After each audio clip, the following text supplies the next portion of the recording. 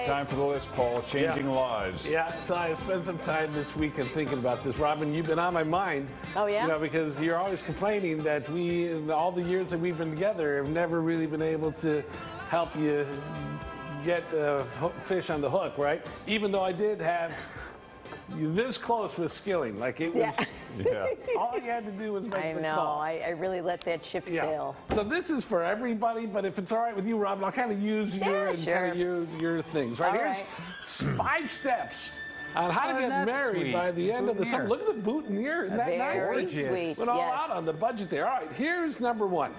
You have to go where your target is, right? So, like, maybe you want to marry, if you want to marry a guy who's got some expendable income, you got to go, you know, to a place where he's got some expendable income. Maybe a golf course, something. If you want to marry a gambler, you're going to go to a gambling boat. If you want to marry a drinker, you go to the bar. You want to marry a priest, you go to the monastery. You got to narrow the field a little bit, right? Yeah. This is very reasonable, correct? All right, so let's say hypothetically. And you just hang out there on the golf course? Well, let's start the drink card. Yeah, well, even better. Here's you go to the golf course, right? This is step number 2.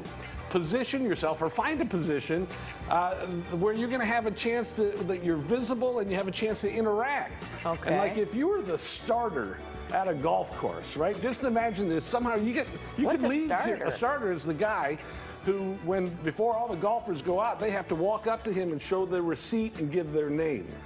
This has your name written all over it. You leave here, you could be the starter at a golf course by 10:30, 10:45, right? That sounds go to like the a North long Shore, day. right? But then you got all these men walking up to you, and you're having interactions with them. One after that, they're giving you their name.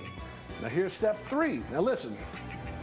You have to pace yourself, because I know how you can get way out over your heels on this, right? So what you say to them when they're probably making eyeballs at you and stuff like that, and you just say, well, listen, I'd love to golf with you today, but I'm sitting right here on my sofa and I'm going to watch some TV, but I'll be thinking about you while you're out there golfing. You just bring a little sofa along, set it out there on the side of the course. So you play hard to get? Play hard to get. Don't put it all out there. Don't chase them around and say, hey, I'll go golf with you. Send them off. Tease them a little bit, right? Yeah. Everyone with me still on this? Yep. I think you lost a few people, so but I'm I'm with you. 100%. All right, here is, I don't know what step I'm on right now, number 4. You're going to need to offer something to the men that they maybe need or want. Now he's getting So into now trouble. you start thinking this through a little bit. They're out on a golf course. It could be hot and sweaty out there. And you come along with, you know, like a glass of water or a garden hose. Or spaghetti-o gelatin mold. Some food or some sandwiches. And you kind of get into their mind, because they're out there hot and sweaty and thirsty, and then you come prancing along and they're like, wow, she really meets a lot of the needs that I have in my life. I'm hungry, and boy, this could.